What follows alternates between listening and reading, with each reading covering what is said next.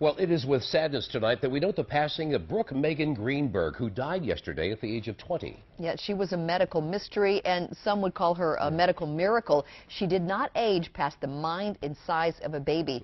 11 News reporter Kate Amara is live in the studio tonight. And Kate, I know we've been following Brooke and her family for more than 10 years. Yeah, that's right. We first met Brooke and her family in Reisterstown back in 2001.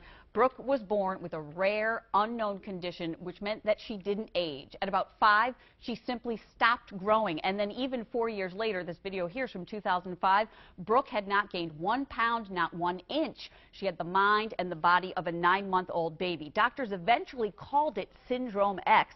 And Brooke's parents, Howard and Melanie, believe that she's the only person in the world who had it. The older she gets, the more unbelievable it gets. You just look at her and you just give in. Everybody wants to hold her. She literally is the fountain of youth, if you think about it. She's shown me that. As hard as it gets sometimes, the next day it only can get better. Right. That's what she's here for. Scientists continue to study Brooke's DNA. They're hoping to unlock the secret to human aging and longevity. And though she had the mind and body of a baby, her family said she developed a strong sense of self and of sibling rivalry, of course.